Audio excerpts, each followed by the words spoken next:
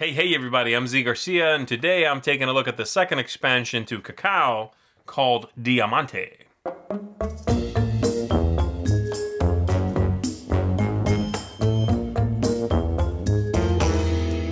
This small expansion has 4 different modules in it, including, of course, the main expansion, the main module you'll be adding in, called Diamante. You are going to be removing the original temples from the game, in which gave you this sort of area control vibe at the end of the game. If you had more control around these temples, you could get 6 coins. Second place would get fewer.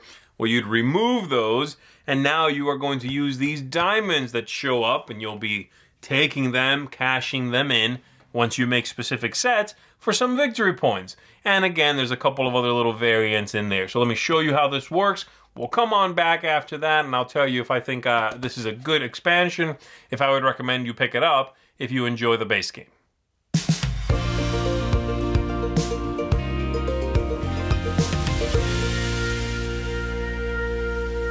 So here are the 4 modules that you get with the Diamante expansion to the game. You are going to get new player tiles. You can choose to whatever combination you want from the original tiles and these new tiles.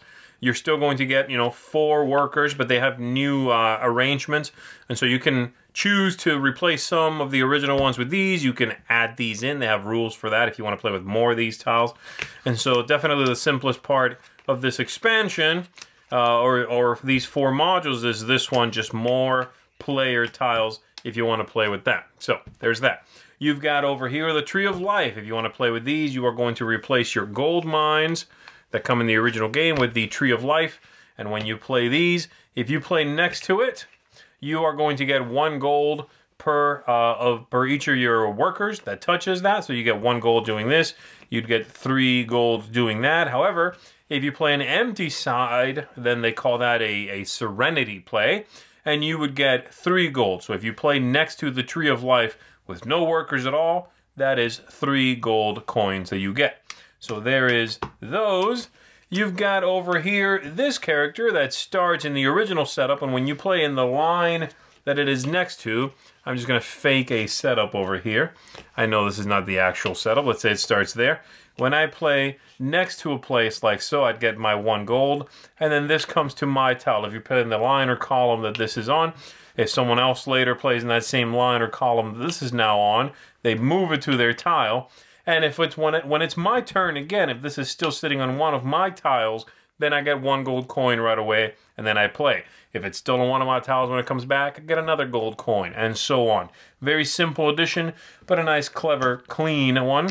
And then lastly, of course, we have the namesake of the expansion here, the diamonds. The way this works is you are going to add these in, and every time one of these shows up, then you are going to shake out 6 gems from the mine card here. 1, 2, 3, 4, 5, 6. All right, put those on there. And then when folks play tiles next to this, then you are going to take gems. 1, 2, 3. And as soon as you have 4 different colors, you are going to cash them in for the topmost mask over here. These numbers go up, so I would cash in as soon as I have, again, blam, 4 different ones there. Cash those in and take the top mask, worth 8 points to me. These points actually go up, but some of the later ones you might not be able to grab. If you focus on the gems and never get a 4th color, then you've wasted your time and were never able to achieve this. So it's pretty interesting that if you choose to focus on this, you are pushing your luck towards the end of the game. You might not have enough time or different gems to actually achieve these later ones, like the 10s or that final 12. And that's it. That's everything that comes in the expansion.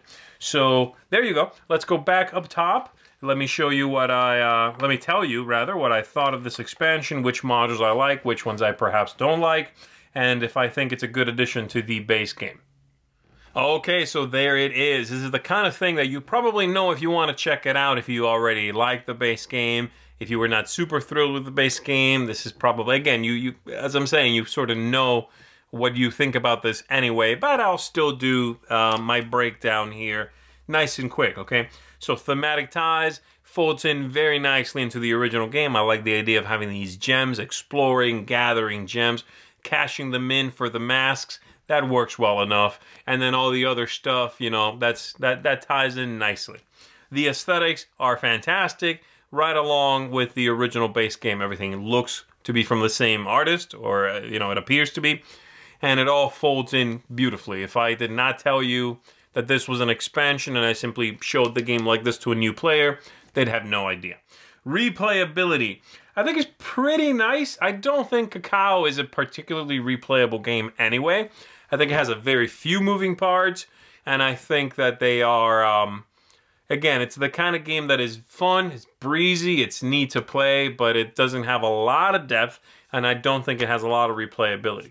I think adding this in is going to obviously give you a little bit more replayability, but when it comes to that, it's more of a sideways step than a jump forward.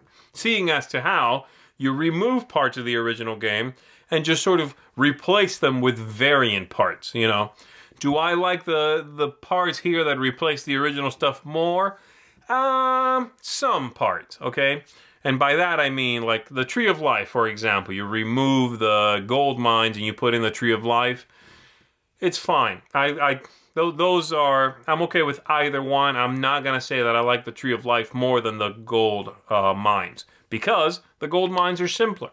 You touch this thing with characters, for each one you get $1 or $2. Cool. Tree of Life just makes your empty sides worth more, and I suppose that could allow you to be a little bit trickier, right? You could be a little more clever, but I don't think it's that big a deal, and it takes me explaining what that all, you know, that the fact that this tile breaks the rule in the game. For every character, you get a thing.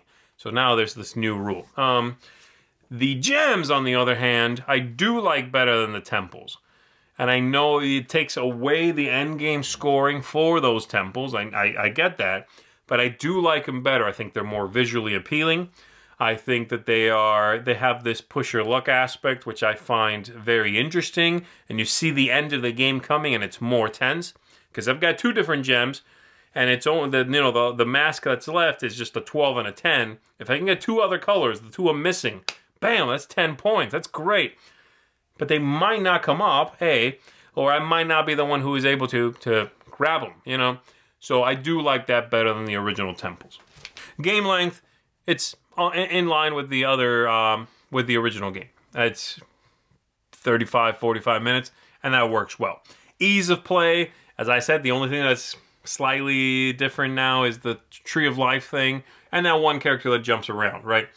But that's not much harder to play than the original game. I would not say, oh yeah, this is that kind of expansion that pushes it out of family weight territory. Not at all.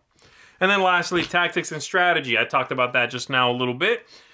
And I enjoy it. I enjoy the tactical nature of the gems, which is, again, the main part of this expansion, really. So, yeah, that works. I guess ultimately my main thing is here that this box, this expansion, offers really very little new content. You know, Cacao is the kind of game that's been getting promos and expansions and things like that are all bite-sized. I mean, they really are very, very small additions to the game, right? If you think of like a Carcassonne, Carcassonne has had a few large expansions and then a few really small ones. It's like, oh, here's 6 new tiles. It feels like every expansion to Cacao is those tiny ones, you know. They just happen to package 4 of them together in this box. That's all that is. But I do enjoy it. I think it's a neat idea, but again, it's very small, very minor impact on the game, and it does not feel like it furthers the gameplay experience. It just sort of sidesteps it. It's like, oh, you liked that? Well, here's a variant. You know, this is not more. It's not richer necessarily. It's just a little different.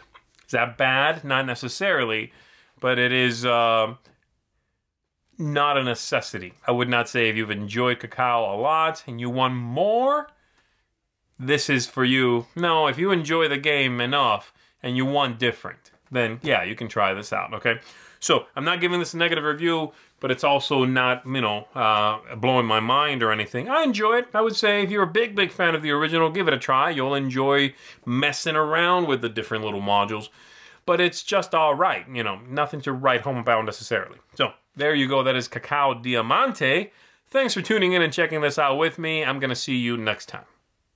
Thanks so much for watching the Dice Tower videos. Find more great videos and reviews, as well as our top-rated audio podcast at Dicetower.com. The Dice Tower is sponsored by Cool Stuff Inc., where you can find great games for great prices. Cool stuff in stock. Check them out at CoolStuffInc.com.